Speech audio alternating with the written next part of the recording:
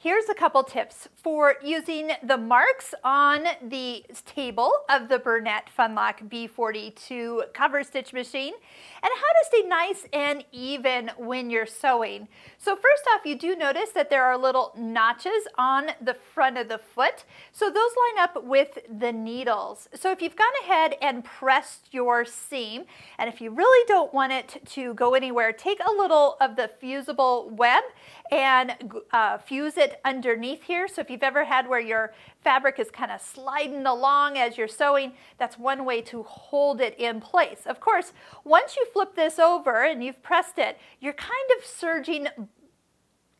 of cover stitching blind, but you can really feel where this thickness changes from 2 layers to 1 layer.